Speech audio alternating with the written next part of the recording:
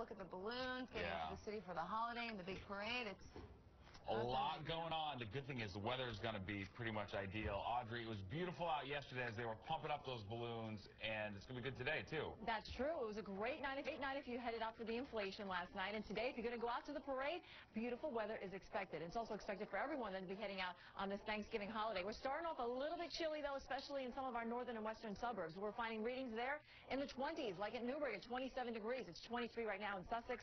In Central Park, we're checking in at 43. Out on the island, we're at 39 in Islip, and up to the north here in New Haven, we're checking in at 38 degrees. Nice and dry on our Sky Guardian radar. We're indicating here that we're not expecting any rain showers, not only today, but also for tomorrow. So great day for the parade, great day for your shopping tomorrow, and things will be quiet as we go into the weekend.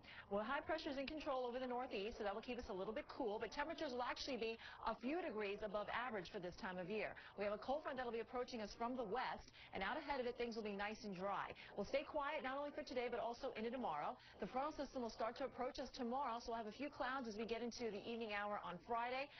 It looks like the rain showers should be pretty minimal, very light in nature. We're not expecting a widespread rain late in the day on Friday, but could dodge a few raindrops, especially north of the city. The front pushes through by Saturday morning. Colder air works in behind it, and by then we'll have temperatures just a little bit below average for a change. So in the meantime today, plenty of sunshine. Temperatures nice with readings mainly in the 50s. We'll have clear skies as we go through the overnight hours, so expect another chilly start for your day on Friday. Mostly sunny skies on Friday, high temperature 57. That'll be the mildest day of the next 5, and then we turn colder by the weekend. Stephen, Jill, over to you. Very good. All right, it is 12 past 5. Why aren't you up, Cook? Newburgh at 27 and high 6. Sussex, thinking of Ines. Ines and Sussex. If you were from Sussex, where would I be? High 6. All right, folks. We're a little giddy this morning. Okay. Look at our Sky Guardian radar. Shows things are nice and dry across the tri-state area. It will stay that way for your Thanksgiving holiday. In fact, most of the weekend should be relatively quiet. We're watching a cold front that's sweeping through the midsection of the nation today. That will be coming in our direction tomorrow. Give us a few clouds across the region. It may squeeze out a couple of showers, too, north of the city, especially overnight into Saturday. So today, high pressure will keep things nice and dry. Here's the front as it makes its approach on Friday. Clouds will be on the increase. Showers will develop late in the evening. They'll be out of here by Saturday morning, but then we'll see a big drop in temperatures. Our highs will be below average for a change as we go into Saturday and Sunday, mainly in the 40s, and it will be quite windy, so you definitely want to be bundled up as you head out this weekend. Plenty of sunshine today. Break out the sunglasses, and we'll have temperatures mainly in the 50s, a little bit above average for this time of year. Black Friday looks great, mostly sunny, very comfortable for all the shopping you'll be doing. Saturday and Sunday, though, will be windy and cold. High temperatures mainly in the 40s, but the thing is, we'll be nice and dry for the next several days. Steve and Jill, over to you. Looks good. Thank you, Audrey. 10 past 6 now in the Macy's Thanksgiving Day Parade. Of course, every bit as much a part of Thanksgiving. The sun yesterday, it was beautiful out. It stayed nice and warm throughout the night, which was kind of nice.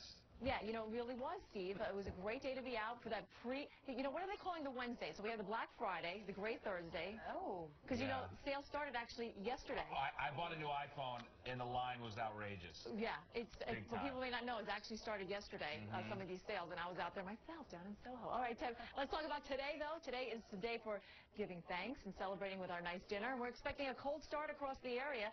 Temperatures are going to be hovering a little bit above the average high, which should be at about 52.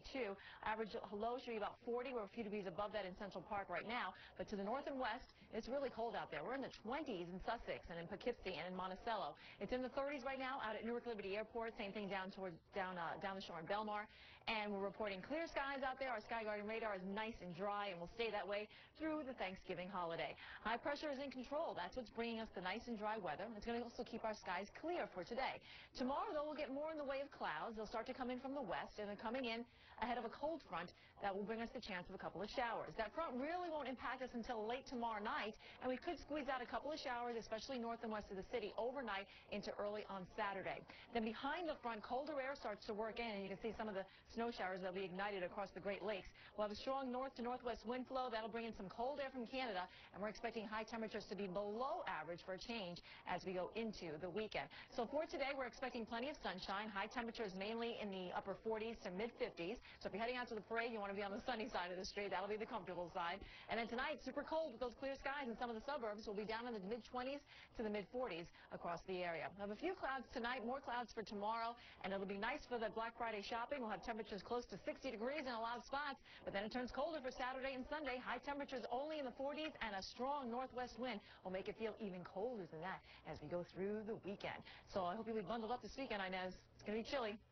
Thank you for telling me that, because the weather's confusing me. All right, here's what we're talking about, the parade and the closures right now. The streets are starting to be closed. Here's a look at 6th Avenue here. This is by 49th Street. A little dark, but in the background here, this is where Rico City is. And right now you can see no cars out there. They're starting to close those streets down. Let's go to our map. It was just in time. All right, Mike. The commute, you know what? It's a good ride right now. Here's a look at Long Island Expressway, Little Neck Parkway, westbound traffic, eastbound moving without any problems. Let's go to our maps and show you the BQE moving a lot better than before.